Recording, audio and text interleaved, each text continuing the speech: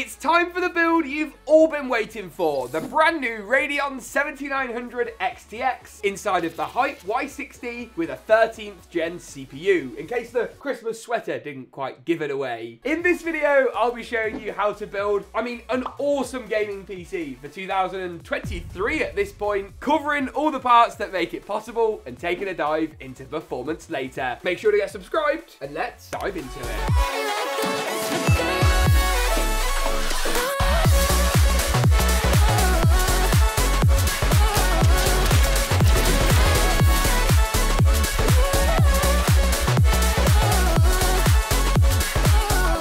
Start this build off by running you through all of the components first of all, building it second, and going through the performance in the third and final section of today's video. Let's begin, shall we, with the CPU and the GPU combo. Now, despite what my Christmas sweater might suggest, this video is not sponsored by Intel. Their 13th gen processors are just really good. The i9-13900K is basically, well, it is the best gaming processor you can buy right now. It's cheaper when you account for motherboard prices than the Ryzen 7000 alternative. And with 24 cores and 32 threads, it is a multi-threaded beast. Single core clock speeds are also really good, nearly 6 GHz, making this a superb all-rounder for a system like this one. The Radeon 7900 XTX is the GPU of choice, and to be honest with you, this might just be the best gaming graphics card you can buy right now. While it's not quite as powerful as the 4090, a card that costs $600 more at MSRP, it does beat out the 4080 on the whole, which is a more expensive GPU, and puts AMD back in the running more than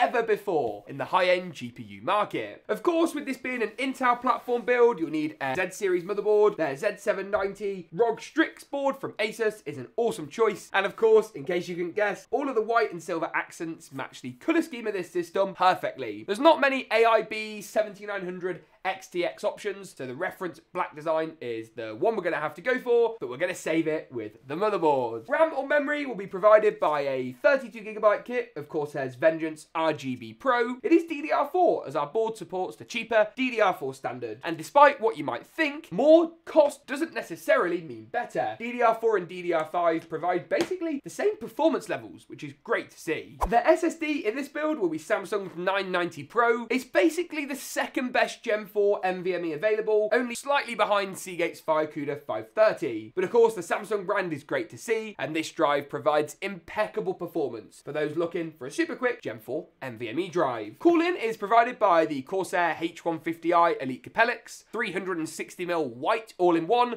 that's going to look awesome in this build. It's a little bit on the pricey side, but nowhere near as expensive as those with a screen, as this has a standard RGB Capellix water block. The whole build will be built inside of the HYTE Y60, a case that I owe you all an apology over. It's taken me far too long to get one of these in the studio, having read so many amazing reviews, so I figured today it was time to find out for myself what all of the hype is all about. All of the hype? Anyway, terrible jokes. It's available in a range of different colorways. I've got the white HYTE in the off. Oh, this is great. I'm loving this. It's not actually too tall. It's fairly compact and looks a bit like a fish tank, which is not a bad thing. I'm liking the tempered glass that goes all the way around. The airflow is meant to be pretty top tier, and with support for a 360mm rad, an integrated vertical GPU mount, which actually gives you the PCIe riser in the box. Great to see. Awesome storage options and a chamber design which moves the power supply out the way of the front of the case and shoves it in the back. Fun in the front, business in the back. Power will be provided by the Corsair RM850.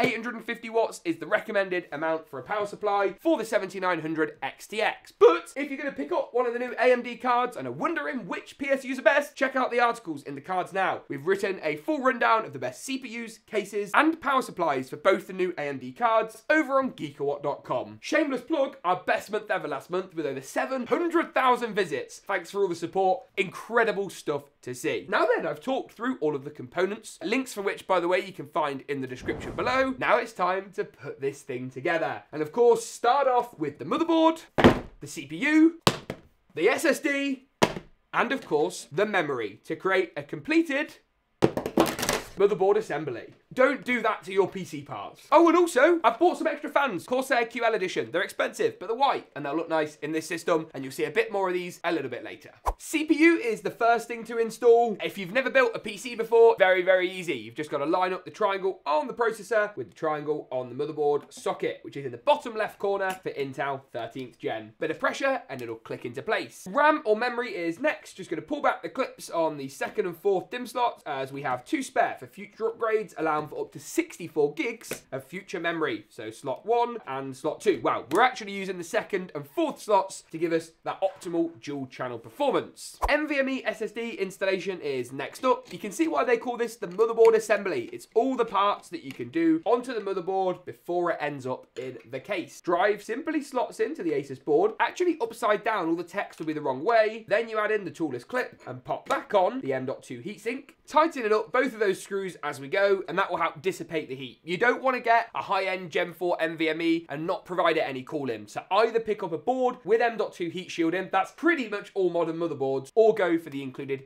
heatsink drive where you wouldn't return this piece back into place. Only other thing I need to do is add in some of the mounting hardware for the Corsair cooler, but otherwise this thing is ready to move into the case and be installed into the HYTE Y60. My mentality with the PC case is always take off as many panels as possible. So there's the front panel off. Next up is the rear panel, which is now off, hopefully. Aha, that one clips in a bit better. For those of you who might be a bit unfamiliar with this case, let me give you a quick rundown. So you've got 3 vertical GPU mount brackets. That means you've got support for all the latest graphics cards. You've also got a couple of intake fans at the bottom here, which are dust filtered, pulling air from under the case, and then exhaust out the top and out the rear. At the rear, there's a 120mm fan pre-installed, but I'll be swapping that out for the RGB kind. You've then got room for a 360mm rad, I believe, at the top.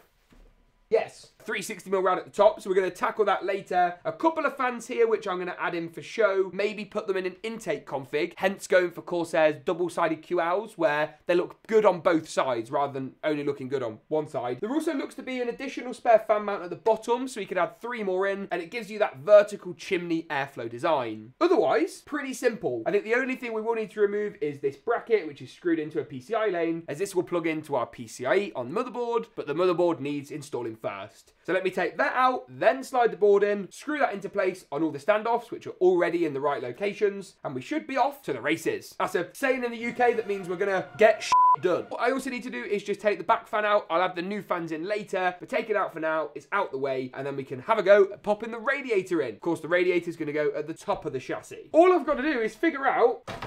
Oh, that was easy. How the top panel comes off. You can see there's loads of dust filter mesh integrated into this. I'm not sure how easy it is to clean, but it's definitely there. So that's going to keep all of your airflow nice and fresh, basically. And then, I think, with a bit of screwdriver action, the radiator bracket just pops off. This is just unbelievable. Credit where credit is due. So intuitive, and all of these parts have been custom tooled for this design. This is not generic. There's also a foam seal around the top here, so when you put the panel on, it all seals up. Attention to detail, top tier. So our Corsair 360mm rad's gonna pop into here, a couple of fans on the top, maybe some fans on the bottom for a push-pull config, and installs back into the top after the water block has been popped onto the CPU for good measure. This thing is really, really coming together. This is very clever, because what's gonna happen is the water block is going to slot through the top of the case, and then the radiator actually sits on top of the bracket, meaning the whole thing sits in theory, a little something like this. Oh yes. Now all that's left to do is to actually screw the bracket in, so that obviously it can't do this, but otherwise the fans are on the bottom, and that is looking awesome. Not quite enough room for a push-pull, but that's fine. This is going to sit nice and flush with the top of the case, and in our instance, everything is working a-okay so far. And then, once that's all in, the CPU block's all screwed onto the CPU, the top of the case can go on, give it a bit of a whack, maybe a few whacks, and that is looking awesome. I'm so excited for this build. 2 key components left to install. First is the graphics card, which is going to go in the lovely riser cable space just here. Here it is. Oh, what a beauty. You can read, as I mentioned earlier, the full review of the 7900 XTX we've produced on the website. Will it fit? Of course it'll fit. It's going to just pop down the bottom here in the HYTE Y60, and you'll be able to see it through the tempered glass side panel, looking lovely and pretty. Remove these 2 screws, so the one in the middle, and then additionally the one in the back, and with a spotter look it should fit in nice and easy. He says, oh yes, a bit of pressure And a couple of screws later, and it's basically ready to go. Corsair's RM850 is the final unit, and a couple of easy DIY fab cable extensions will round things off in the best way possible. And with that, it's time to turn this thing on, but first, I've got to say something. HYTE Fair Play. That is the best, most well thought out PC case I have ever built in. Other manufacturers, take note, because this is how you build a case. Let's take a look.